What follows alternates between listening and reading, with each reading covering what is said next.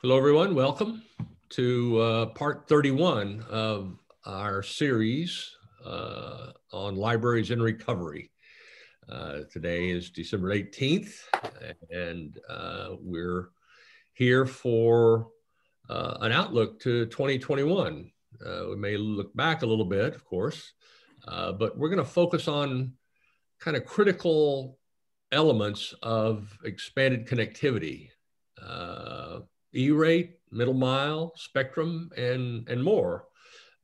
We have two outstanding guests I'll introduce in a moment. The series, which we started in late March, right after the pandemic was declared, as I say, it started out as Libraries WTF, and then we rolled into Libraries in Response. Okay, what are we going to do about this? How are we going to take care of people's needs? I say we, I'm speaking of the library world generally. I'm not a librarian myself. Gigabit Libraries is an association, a collaboration, really, an ad hoc group of library associations doing what we think are interesting things with technology. And lately, the last few years, we've been focused specifically on using wireless technologies to extend access to the library's digital services, one of which, of course, is the internet. Our partner in the series is the International Federation of Library Associations and Institutions, IFLA, which is hosting and recording the sessions, and at the controls is Steven Weiber in the Netherlands. And so these recordings are all found, the prior 30, if I got the number right now, all prior recorded sessions are found on the pandemic response page at giglibraries.net, where this one will be by Monday. So the question that popped up once everything closed down in March was, okay, well then what is a library if the building is closed? It's not entirely closed. I mean, the building was, and in different levels, partially open, a little bit open, some are open by appointment. It varies. It has varied over these, now 10 months of this incredible event, which, as we all know, just suddenly transformed not just kind of our society, but civilization at large had to conform to what this virus would allow it to do. And for the most part, we have, and more or less success. The aspects of this question, this kind of existential question that we focused on, is just a rough taxonomy here: internet access, digital services, physical materials, and social infrastructure, which we added once it became clear, or not clear, but once we were reminded that of the active role that libraries play in their communities, and the cohesion and the sense of the community has of itself in terms of the services it provides to itself, because libraries are almost invariably locally managed and funded. They're the quintessential community institution. And as we've been referring to them, the Swiss Army knife of public institutions. They do more things for more people than any other public entity by far. I mean, libraries will do basically anything you ask them to do if they can. And some of them are maybe not entirely within the scope of regulations. They'll help anybody without asking any questions. You're in the country without papers, you're curious about the latest rumor about ICE, you can go into a library with confidence that you won't get busted. They won't even ask you. Just, sure, what do you need? Well, it's over here, we'll help you out. This fifth element we're planning to add for the coming year, community technology policy. We think this is a really big deal because of what we're going to cover today is the lack of universal availability of access to the digital world, which, as our speakers will make clear, as many of you already appreciate, has become essential. It was already incredibly important. Now, within the context of the pandemic, it's become a critical capability for people to just function. But it already was basically essential for people to participate economically, socially, and the rest of it. Where we're all going with this is a huge question, and one we're looking to dive into in the coming year. You know, what are really the implications? What's the impact of this thing that we've created in just a couple of decades has completely transformed society, which, if you think about it, would collapse immediately if the internet went away. So what are the community's role in that? What can they do for themselves to enhance and extend and secure that capability? So there's a lot of questions around that and a lot of opportunity we're going to get into in the coming year. Today, we are extremely fortunate to have two very fine folks sharing their experience, wisdom, and insights and outlooks, if they will, about what's coming next. Tom Wheeler, the former chair of the FCC, now with Brookings, and author of this really comprehensive paper. And I think that was late May. I'll post these links in the chat so that people can get at them, but you can also just look those up. And Michael Calabrese, a longtime associate and director of the Wireless Future Project at New America's Open Technology Institute, and author of the Online Learning Equity Gap, which has just been published, I think, about a week ago, and makes a very detailed analysis of the circumstance and a call to action. And Michael's going to take us through that.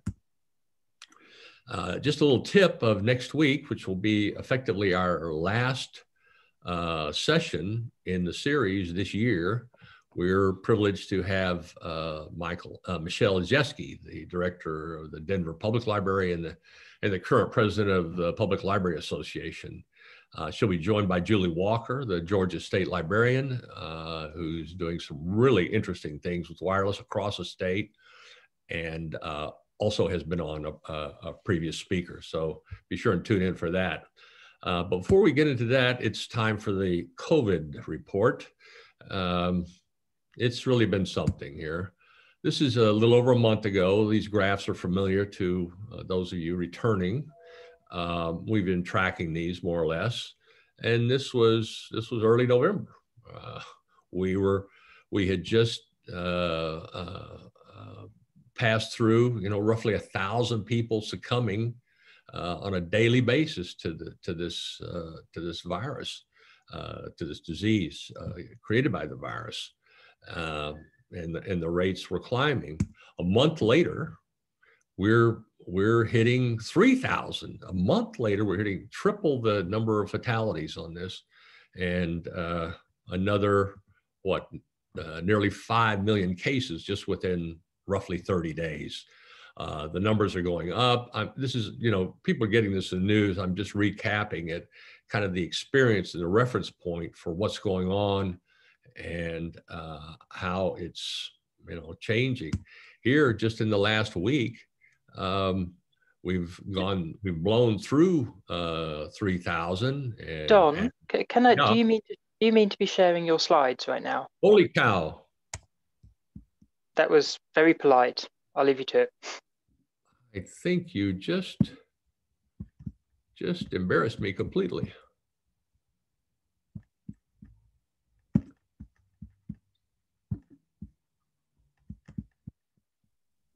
We're good now, thank you. Yeah. Speak up a little earlier, please, Steve, next time. That's what we just ran through there. So that's why you didn't see the links for Tom and Michael. And this is next week. And these are the graphs for the progress of COVID over the last month and in the last week. At this rate, we're going to hit 450,000 people deceased by end of the year. And this is a flashback. This is a slide from late June. We were kind of freaking out as the rolling average of cases hit 30,000 a day. and then Europe dropped, and the U.S. looked like it was going to, and then shot back up. So that was 30,000. You know, now it's 218,000 a day. So just to kind of what's the acceleration rate, and of course we've got good news that the vaccines are on the horizon, but it's not going to happen soon. And you know, they're saying after, what is it, 50 million people are treated in the U.S., 330 million. We won't have any more supply until midsummer. So it's live and with us. So we're going to get into our presentations here, and this is just kind of a highlight of some of the issues that I think Michael's going to touch on, and Tom too, of course, is welcome. The E-rate is the principal source of funding, or rather a discount program to support funding for schools and libraries to access the internet. And this is the case that Michael is making, many are making right now, is that it seems like the FCC has confused the building, the school building, with the school, as opposed to say the school is actually the learners, wherever they may be, as the school. And if this building is closed, like with the library, you know, what is the school? The school is where the learners are online. If they're not online, they're not at school. And if very many are not at school, we're just not having school. And that's kind of the dilemma that we've been facing. All, you know, parents, the whole society. This is the thing that affects probably society as much as anything else, is what's happening to these kids all day.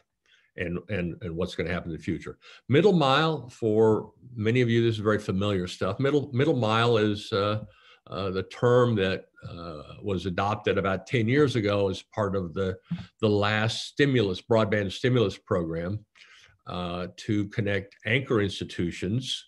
This was really twofer. This was a powerful concept, at least we think. We're still advocating for this as we move into a potential new broadband stimulus, is that connecting all the anchor institutions, the libraries, the schools, the clinics, and so forth, as a way to supply these priority endpoints with connectivity, is also a way to deliver interconnect points approximately in every neighborhood in a market for potential last mile providers, public, private, wired, wireless, and to lower their cost and risk of building out.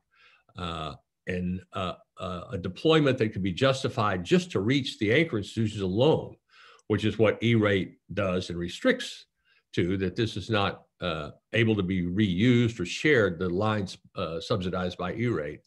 But under the stimulus program, it was used for building open access fiber. It's a great program, a great approach. We hope it can take hold if we do the next broadband stimulus. It actually enabled a large part of the goal from the National Broadband Plan, number 4, to provide gigabit level fiber to anchor institutions in every community. We're close. The schools have done really well. The libraries not so well. And then we're going to touch on spectrum. This is just kind of the alphabet soup of telecom acronyms for wireless. That should be spectrum, citizens band radio spectrum. These are all being used by libraries and schools and communities to connect people. And Michael has been on before and gave us a detailed look at these different technologies. Maybe he'll talk about their applicability and the potential to close the gap with them now. So let's get to it. Thank you for this extended introduction. We will start with Michael as soon as I can stop sharing here. And welcome Michael Calabrese of the Open Technology Institute, New America. And Michael, welcome back. And so tell us what you've been doing and what you think we all need to do going forward. Yeah, thanks, Don. You really got to the heart of the E-rate question, which is that, you know, from our view, a school is where the learning takes place. And, and it's not just, inside the building, particularly these days, COVID or not. There's no question that quality education today requires broadband internet access at home. And the necessity of remote learning in 2020 has turned the longstanding homework gap into a chasm. Only 24% of students returned in person this fall. 80% of New York City students are still at home. Chicago, Los Angeles, these are the biggest school districts, have not been into a school building yet, and many millions will be out the rest of the school year. The FCC has both the authority and the resources to mitigate the homework gap, and yet it has refused to act. As you said, the Chairman Pai relies on kind of one word in multiple provisions that could authorize this, the word classrooms, that is, and says, no, sorry, it's limited to in the classroom, in the school building. I'll come back to what the new FCC can do after January 20th, but first I wanted to highlight a few of the school districts we profile, districts that have pioneered a range of innovative approaches to connecting students who lack broadband internet at home. These innovative wireless efforts address the current crisis, but they also demonstrate cost-effective and sustainable ways to close the homework gap long-term. So we have to turn this crisis to our advantage and expand E-rate, yet again, to accomplish that. These school-initiated networks fall into several different categories. Community Wi-Fi networks, private LTE, that is private cellular networks that leverage the new free shared spectrum that Tom Wheeler made available in the Citizens Broadband Radio Service. That's the best mid-band spectrum that everybody wants. It's available for this. Educational broadband service spectrum. TV white space is another. Targeted locations of Wi-Fi hotspots, mostly school bus Wi-Fi, but in other locations as well. And this final category includes some library efforts, which I won't go into too much. Mention one. I know you've been doing that over and over. So first, I was really impressed by some school district community Wi-Fi efforts. When schools shut down, a number of districts were ready on day one to shift their most vulnerable students to remote learning.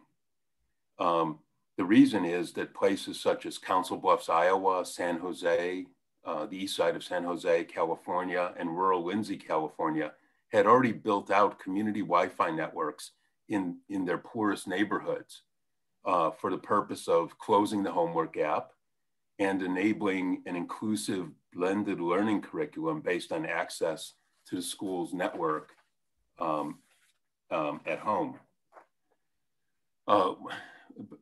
Perhaps the most emblematic is Lindsay Unified School District. It's an agricultural community of 13,000 in California's Central Valley.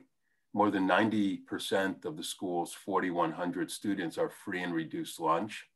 Most parents are farm workers who share housing with other families. Half the students enter lacking English proficiency. The school determined that MiFi hotspots, that is, buying subscriptions, even wholesale from mobile carriers, was not financially sustainable, even though they were offered 1,000 MiFi hotspots free.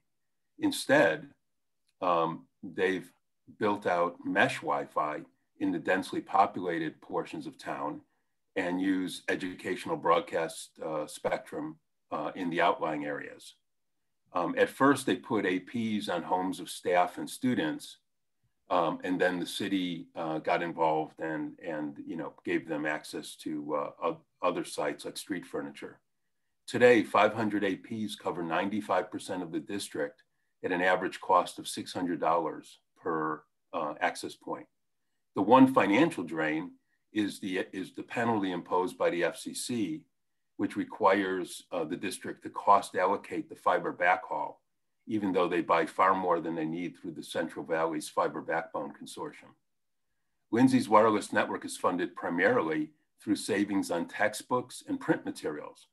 The district's blended learning curriculum has gone all digital, and it's having a measurable academic impact. Its high school now has the highest graduation and college enrollment rate in the county, despite being one of the poorest. The models vary. Council Bluffs and San Jose Wi-Fi are premised on partnerships with their city. The city supplies free fiber backhaul, access to streetlights and traffic signals, including electric power. And in return, both of those networks are open to residents on a separate SSID, which is and limited to 5 up, 5 down. It's sort of a backup network for the community. Funding, just see, because that's always such a critical thing. San Jose's East Side district funded the $2.7 million upfront cost through a voter-approved tech bond. And in Council Bluffs, they've been able to use corporate and foundation grants to build out a new neighborhood each year. So there are about, I think, 7 neighborhoods through 10, and they'll finish in 2 or 3 years. A second category is a new option, which leverages the free and shared mobile 5G spectrum available at 3.5 gigahertz, and that's the Citizens Broadband radio service. And it was really a visionary accomplishment of Chairman Wheeler, which we're hoping to expand now that the FCC is moving back into better hands in our view. CBRS spectrum, it was a Navy radar band principally, and that's now shared with the Navy, which continues to use it off the coast. And it's divided between licensed and unlicensed spectrum effectively. We call it general authorized access for schools and anyone else. Because it's mobile 5G spectrum worldwide, the unlicensed portion of the band can support a private LTE network to connect students through a home Wi-Fi hotspot, same as you might buy from a cellular provider. A couple examples: McAllen, Texas provides, before COVID, they started they provide Chromebooks to all 21,000 students, but they found they couldn't assign homework since less than 40% had home broadband. When COVID hit, the district opted to lend out 8,000 mobile carrier MiFi hotspots, but quickly found this was inadequate because of signal coverage and financially unsustainable once CARES Act relief runs out. The district initially plans to use, so instead they're building their own network using CBRS, and they initially plan to use 24 base stations to connect students at 1,000 homes. And by next fall, they hope to connect 6,000 homes with students. Another, in a different model, is Fontana, California. Fontana is an ex-urban city of 200,000, 50 miles east of LA in San Bernardino County. 85% of the district's 36,000 K-12 students are free and reduced lunch, and 55% lack broadband at home. They've entered a partnership with their fiber provider, Crown Castle, which agreed to build out a private LTE network if the district signed on as the long-term anchor tenant. The city will be another tenant, and Crown Castle expects to get more. In a few weeks, the initial 50 to 100 households will be connected, and the district estimates that it will take 400 CBRS base stations to cover areas where 98% of the students live. CBRS networks are also being initiated with CARES Act funds in Colorado, Utah, and Maryland. A third model we described relies on educational broadcast service spectrum at 2.5 gigahertz. Until this year, that spectrum was reserved for colleges and school systems nationwide. Those licenses are frozen now, and the remaining portions of the band are expected to be auctioned next year. But for those areas that have those licenses, as I mentioned, Lindsay, a local, I think it's a local college, has a license, and they use it. The gear is more expensive, but it's also has better quality of service. The best example there is Northern Michigan University operates the most extensive EBS network, connecting their own students and K-12 students across large portions of Michigan's remote and rural Upper Peninsula. NMU charges individual K-12 families $20 a month for 25/5 service. So that's not 25/3, but they actually got the uplink up to 5 to make sure it works better. And although most low-income students are connected for free, most low-income students are connected for free through wholesale deals with the local school districts. So it's actually more inclusive even than $20 sounds. A fourth category of wireless solution we profile is familiar to all of you, TV white space. Those are the vacant TV channels, also called Super Wi-Fi by Tom's predecessor. By placing a TV white space transmitter on the roof of a school or library, internet access can be extended out to students within a few miles directly to its network. In fact, 2 rural districts in Southern Virginia, Charlotte and Halifax County Public Schools, along with Boulder, Colorado's district, filed the first petition years ago seeking a waiver from E-rate restrictions on doing this. Finally, we described variations of school bus Wi-Fi, as well as other remote Wi-Fi hotspots located near students in need. An example, real good example is years before COVID, Kent, Washington began placing Wi-Fi kiosks in community centers at public housing projects. There's also libraries that are taking advantage, doing this. One great example is in a small town, Pottsboro, Texas, north of Dallas, which after COVID hit, they relocated their Wi-Fi hotspot to the roof of the library and turned up the power so that folks could park, could come into their parking lot or nearby and use it. And they've dedicated their $25,000 in CARES Act relief to provide Wi-Fi hotspots to local high school students. Which brings us to policy and what the Biden FCC can do potentially on day one. We believe the FCC has the authority to immediately increase E-rate funding and to grant school districts the flexibility to reprogram funds to extend connectivity to students at home. One particularly eye-glazing section of this report is kind of a summary of the legal petition I filed back in early April. A similar one was filed by the Schools Health Library Broadband Coalition, and basically making this case, why the FCC has this authority. I'll be interested in what Tom has to say because under Obama, the FCC adopted an E-rate pilot, a pilot to connect students at home, and even though Commissioner McDowell, who's a Republican, dissented, it wasn't on the basis of authority. Nobody questioned the FCC's authority to add this as a new service at the time. This fall, the Trump Interior Department asked the FCC to do this for tribal areas. And more formally, the state of Colorado, our friend Phil Weiser, who was at the White House under Obama, who's the Attorney General, filed a formal petition for waiver. The Business Roundtable has just endorsed it this week. So we believe the new FCC chair has the authority to waive current Wireline Bureau restrictions, granting full flexibility to schools. Can you imagine? I mean, the Los Angeles, Chicago, and other school districts, they won't have been in the building for a year. Why would they be using their Category 2 Wi-Fi money internally when they could be connecting students at home, but they're not allowed? Plus, there's, as I said, the deterrence of cost allocation.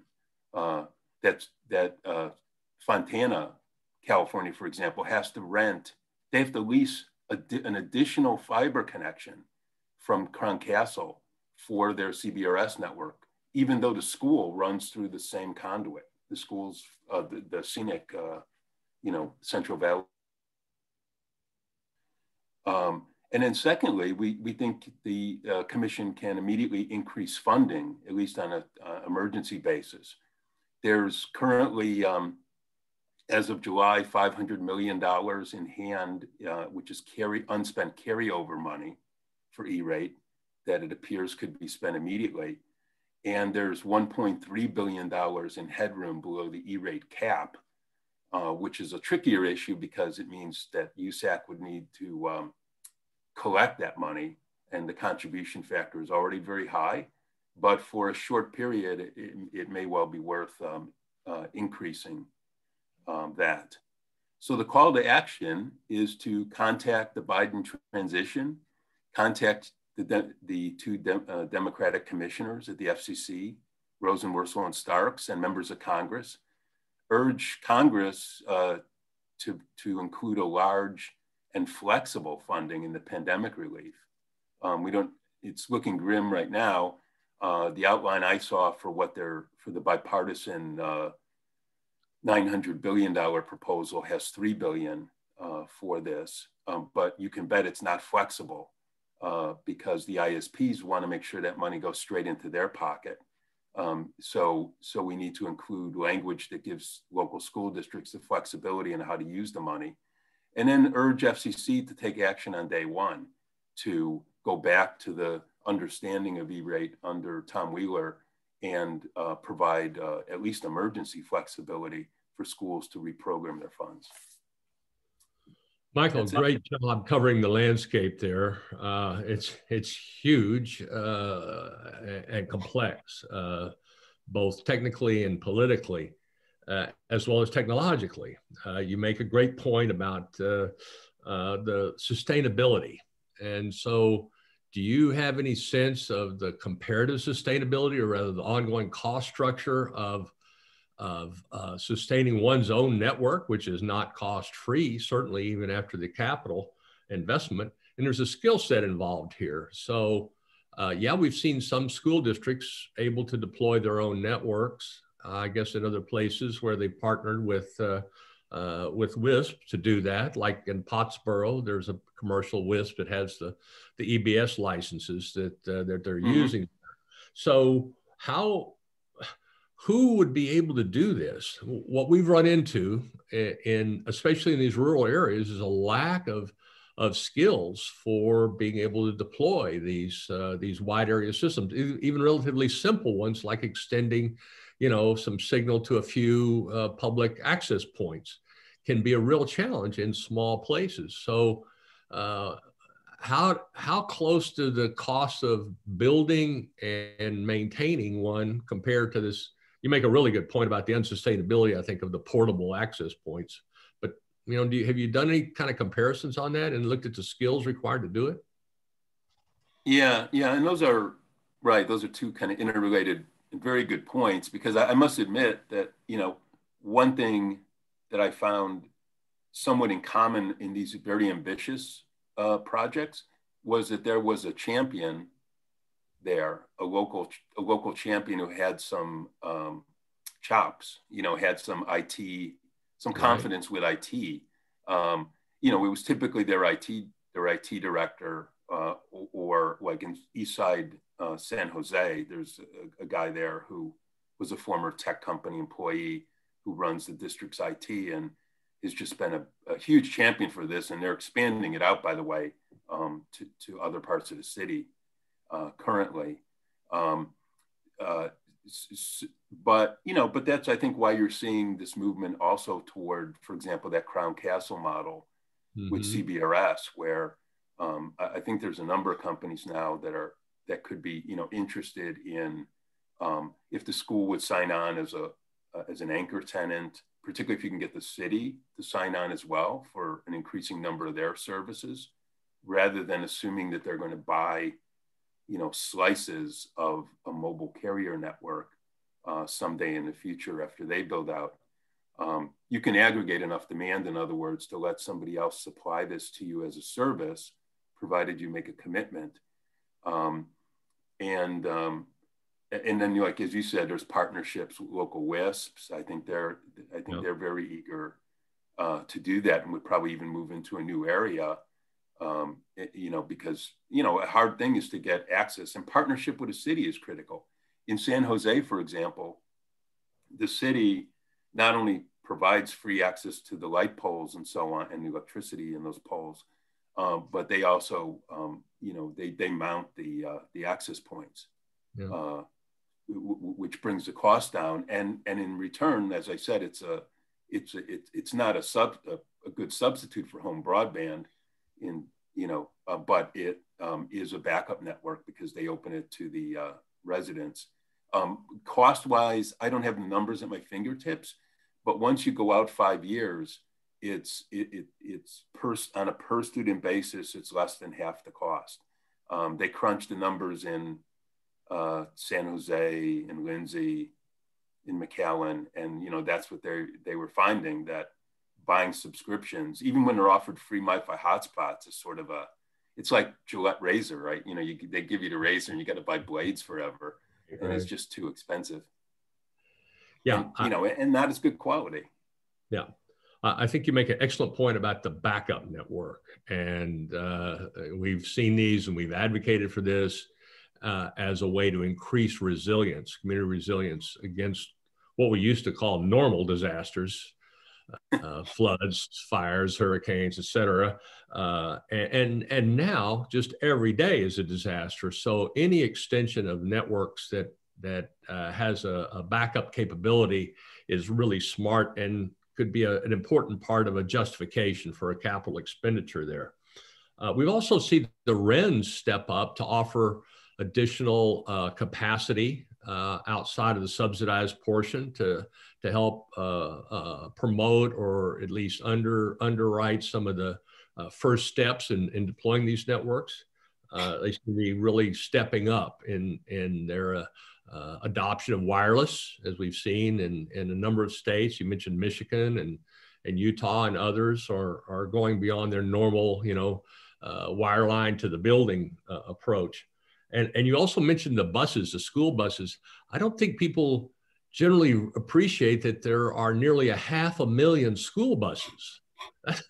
That's a lot of hotspots. Of course, it's a big hotspot rolling around to get it out there. There should be a smaller version of that that we can distribute these access points, and even after COVID, by 4 or 5 o'clock in the afternoon, they all should be parked somewhere near students that need connection. And to us, it makes the point. Speaking of backup, there should be a minimal standard of access, just a basic level of universal access, public information, which we would say the government is obligated to assure access to public information and public services. And they don't know. If you confront the government agencies, every agency at every level of government, about, well, what about all the people who don't have a connection? Amazon can do that, but you're the government, you can't do that. And they go, oh, well, they can go to the library. Well, yeah, they can, but they don't really share any of that cost savings, from the productivity gains and so forth from automation with the libraries who have taken on yet another job. Our view is that public access stations, we've started to call them, that libraries can deploy, can be that sort of that baseline minimum standard of access within kind of easy reach in every neighborhood, everywhere pretty much, as a backup, as a supplement. It's not just a general outage, it could be a personal outage. We think we describe these as kind of a combination of a public phone, an emergency call box, e-government kiosk, and a library access point in a physical place, fixed more or less in every neighborhood. Just great stuff. I think we will turn it over to Tom now. You set him up pretty well there, Michael, with a number of issues and questions. So Tom, take us somewhere into the future. Take us somewhere, any place. Huh, Don? Future.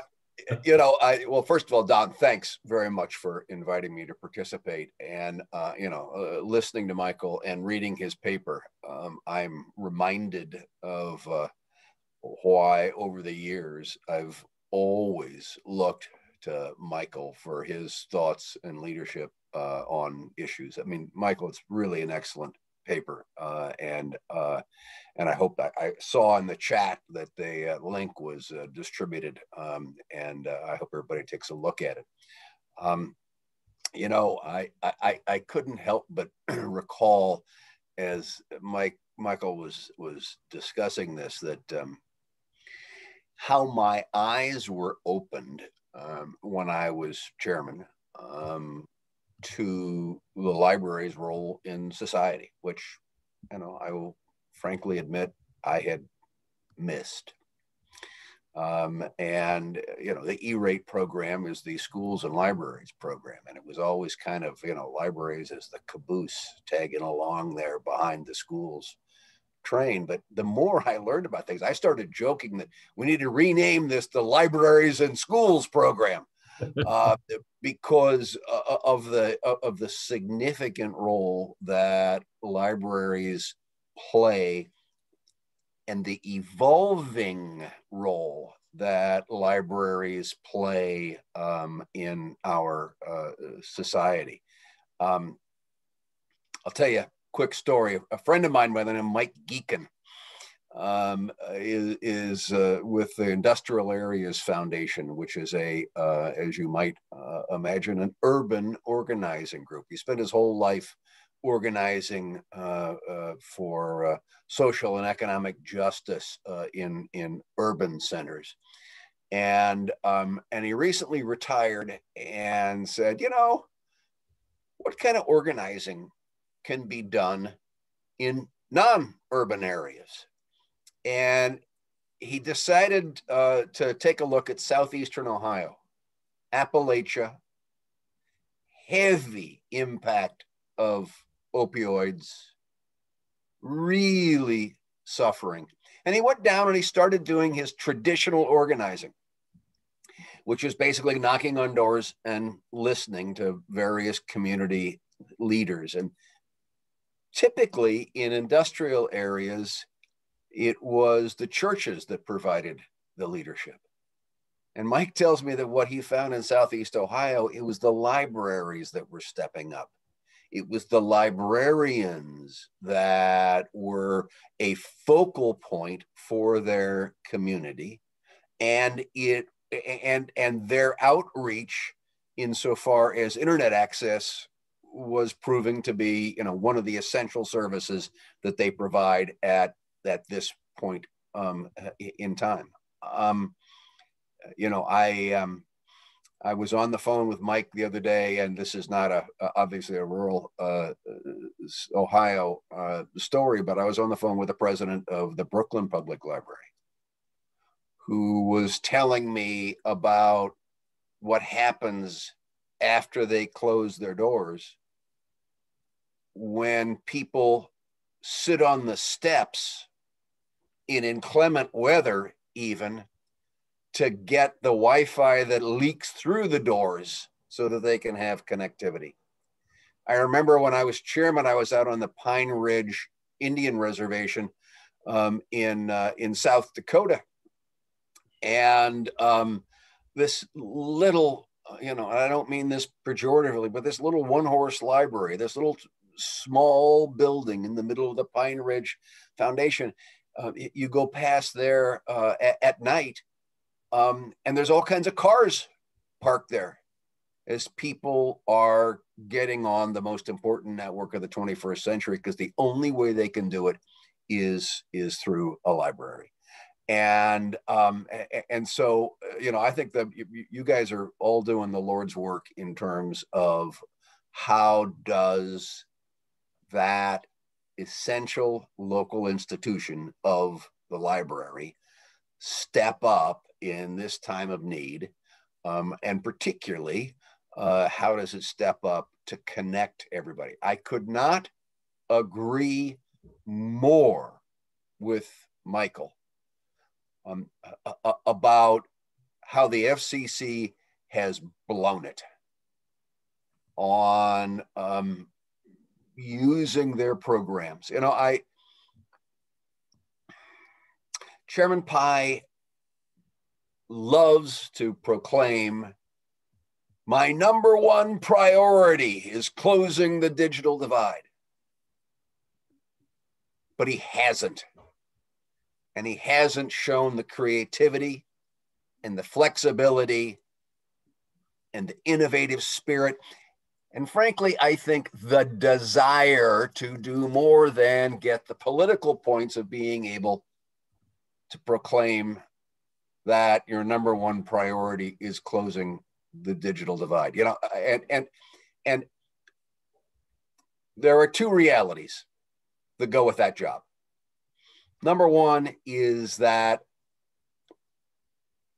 it is the tendency of government to continue doing today the same thing that was done yesterday. That's safe. But the problem is that that attitude has been ambushed by what we're finding now in a national crisis.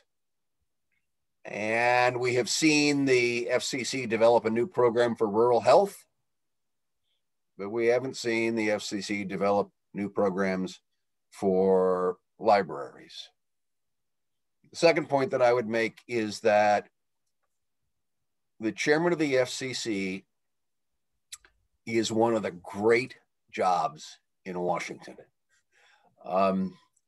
It is a job of amazing power.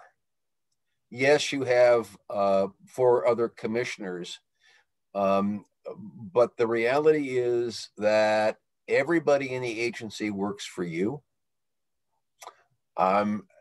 The other commissioners never get to vote on something unless you decide they're going to vote on it and you approve the language they're going to vote on.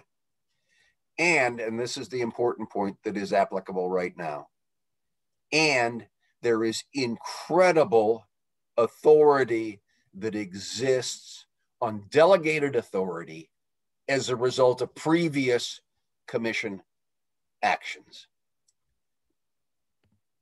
And a leader can take that authority and use it. I mean, optimally, bring it to a vote at the commission to respond to Michael's petition or Attorney General Weiser's petition that E-rate ought to be able to be used for expansive purposes in a crisis moment. But instead, this chairman sat on that power, that opportunity to make a difference. I share Don and Michael's hope that the Biden FCC will early on step up and exercise that power. And frankly, I saw in the chat while Michael was talking, somebody was asking the question, what happens with a 2-2 tie at the FCC to affect that? And I think the answer to that is it is very important who the next chairman of the commission is, and whether he or she is willing to step up and authorize some of these expansive determinations about the commission's authority. And yes, somebody may take you to court. I mean, as Michael can tell you, there is not a major decision made at the FCC that does not go to court, period, end of discussion. Somebody may take you to court on this. And in a couple of years, the court may say you're wrong. But in that intervening period, people have been connected. Students have been able to do their work. And hopefully the crisis has passed. We need that kind of an attitude at the commission that will take advantage of, as I said, the rather significant powers that exist in the hands of the chairman of the FCC. And let's hope that we have a chairman or chair that is willing to not only recognize the kinds of needs that you all have been talking about here, but also, instead of sitting around and saying, well, how do we traditionally deal with this? Say, how are we going to change how we deal with this?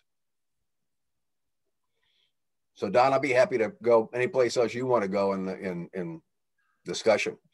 Indeed, Tom, and thank you very much. Your expression of support for libraries is most welcome. As I say, we make the case they're the most underappreciated institution by people who are really important constituents. Even though roughly half the population are active library card holders, library members, roughly half. And roughly pre-pandemic, 1 in 3 adults access the internet at a library. 80 million people rely on public libraries, either entirely or partially, for internet access. And Judith made the point about meaningful access, meaningful in the sense that just providing raw access is one thing, but for a lot of people, they need support, they need help. And where do they get that? More than any other place, it's the public library. And yet we find there are kind of 3 principal groups that fail to appreciate libraries. Wealthier people, they go, well, I'll just one click at Amazon. Technologists tend to underappreciate libraries. They go, they still exist, they're still around, really? And then also we find politicians, amazingly, don't really get libraries.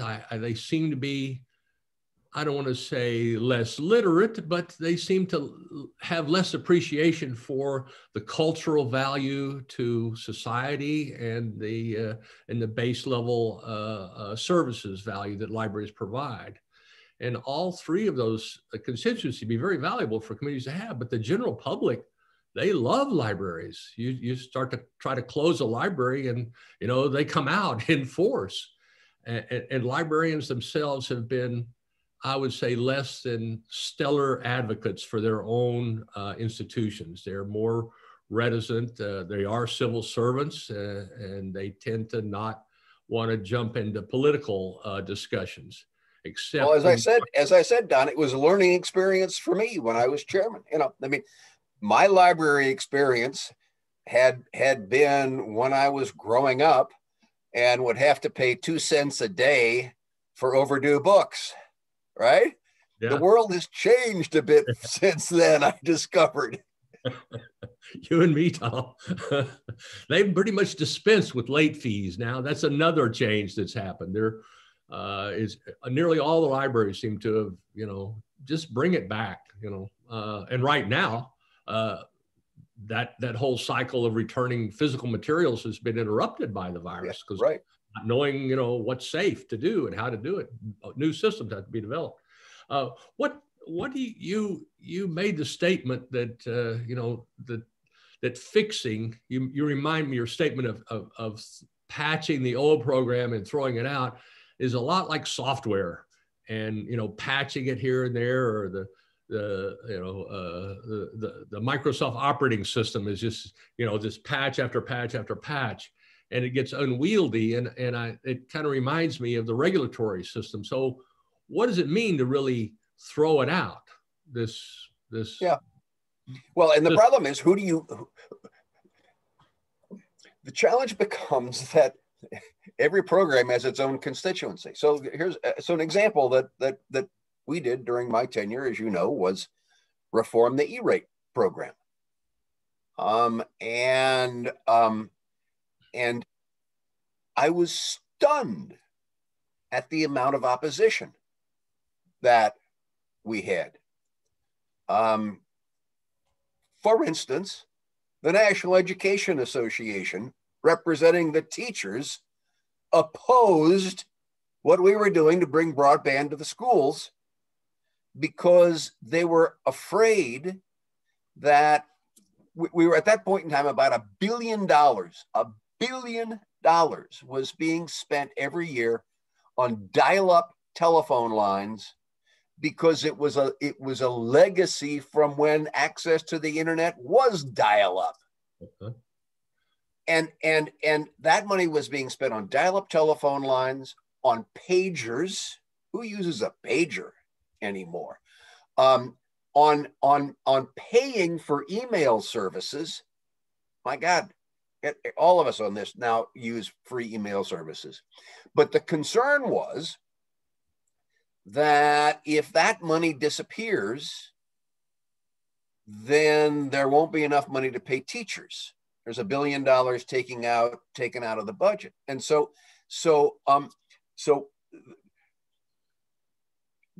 we ended up totally overhauling the program.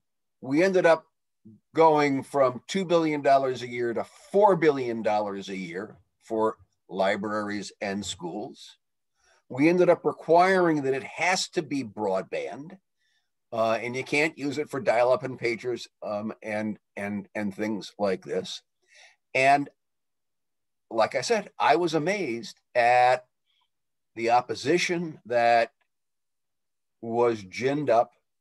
Another interesting thing was the original E-rate program specified that it was only the local telephone company that could provide the connectivity.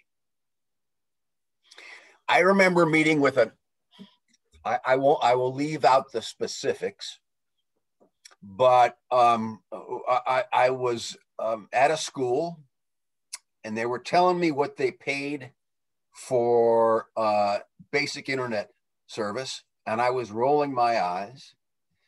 And it happened that the next day I was having breakfast with the CEO of the company providing that service. And I said to him, how in the world can you charge that school that much money? And his answer was, and this is a quote, because I can. And the light, Mrs. Wheeler's son may not be the brightest bulb in the socket, but the light did go off.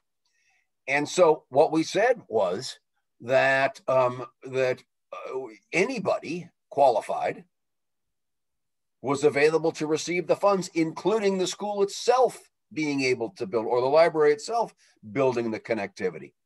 And the telephone companies fought it tooth and nail. There were commissioners that fought it tooth and nail. But you know what happened, Don? As this amazing, fabulous American concept called competition paid off.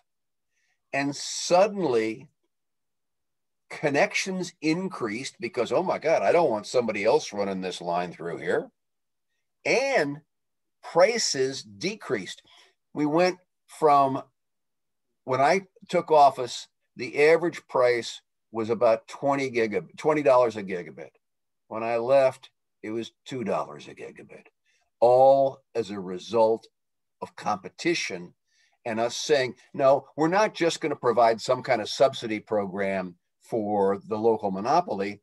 We're going to say the goal is to connect schools and to connect libraries, and we'll support anybody that can do that.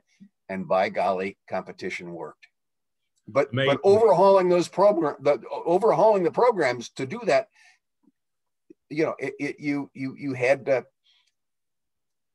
bring around everybody from the teachers to the telephone companies. It's extraordinary, Tom, and it's a perfect example of an overhaul, a dramatic overhaul of a program. You mentioned all the successes, most of the successes in that overhaul, to broaden competition of providers beyond just commercial interests. Very, very different approach to doing business, a nonprofit, especially if it's a community-based organization. and dark fiber. You also allowed dark fiber to use, a huge asset, laying fallow. You're right about these legacy systems. People were out there paying $1,000, $1,500 a month for a T1 line. Right. Well, how long ago did that capital cost get recovered? But yeah, because we can, because they paid it yesterday, they'll just pay it today. And that amount of money, you can build fiber.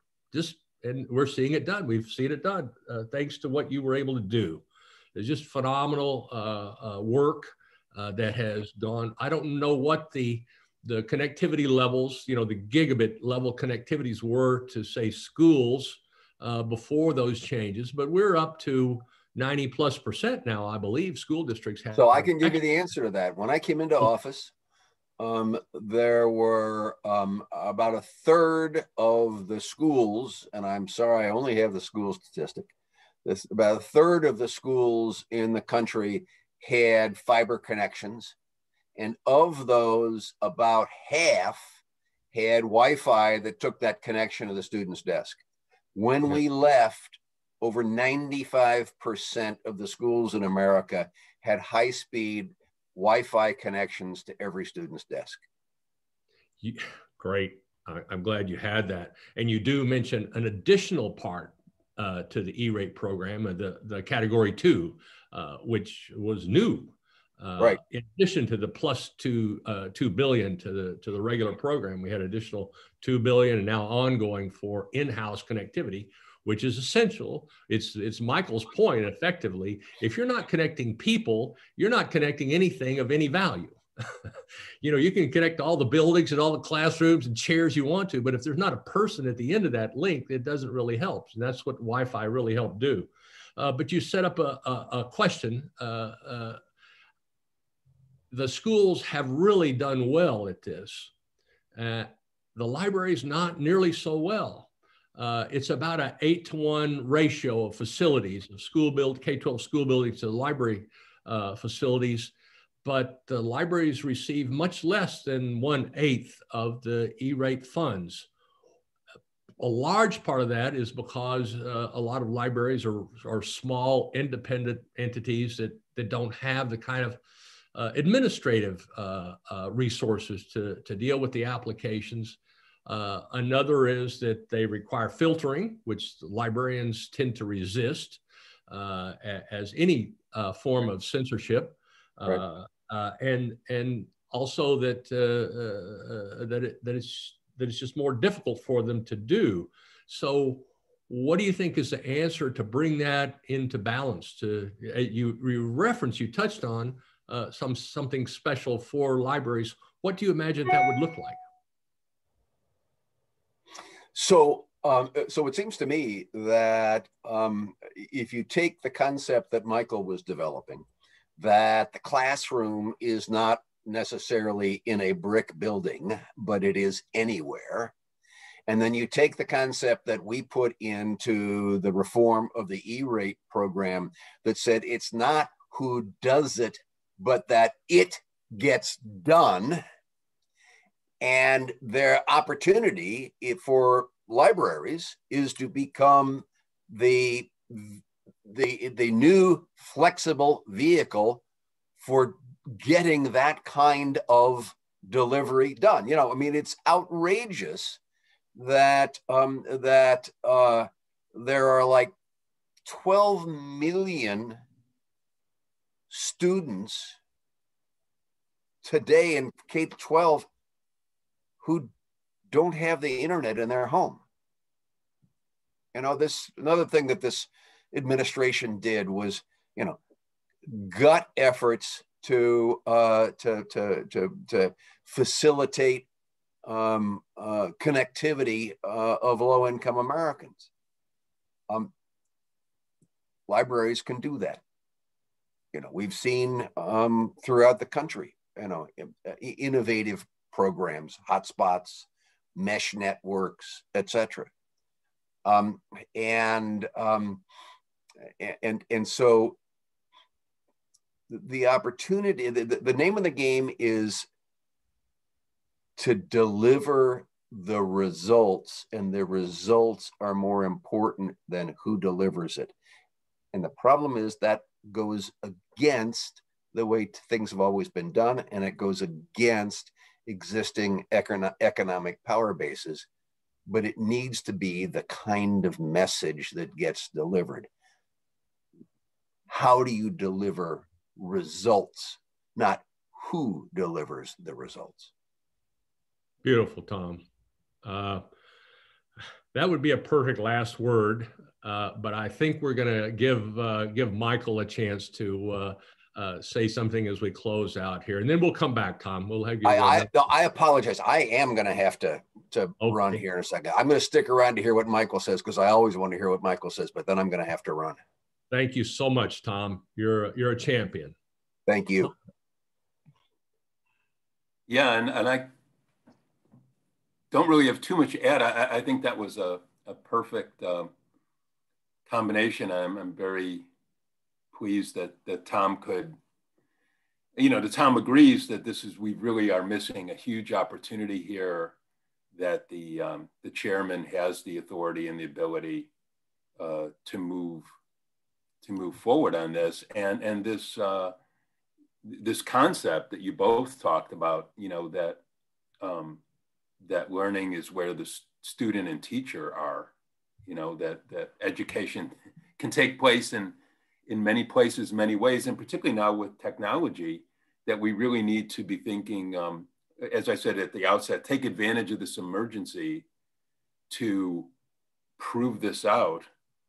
And then there should be another E-rate reform, so Chairman Wheeler brought Category 2 and extending, not just bringing the pipe to the school, but getting that connectivity to the chair of every student and teacher. And now we have to extend that again. And I don't know if it's Category 3 funding, or if it will simply be an expansion, more flexibility and more funding for Category 2. But whatever it is, that's the next thing, because blended, variations on blended learning, incorporating technology, closing the homework gap entirely, those are going to be really important for education. And hopefully the Secretary of Education would, join hands in this effort as well.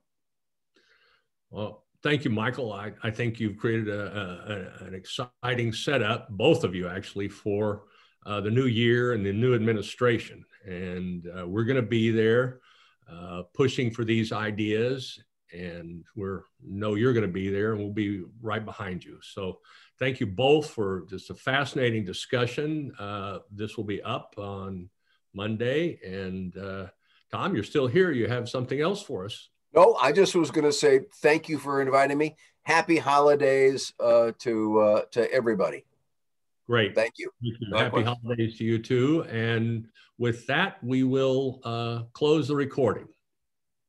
Thank you all.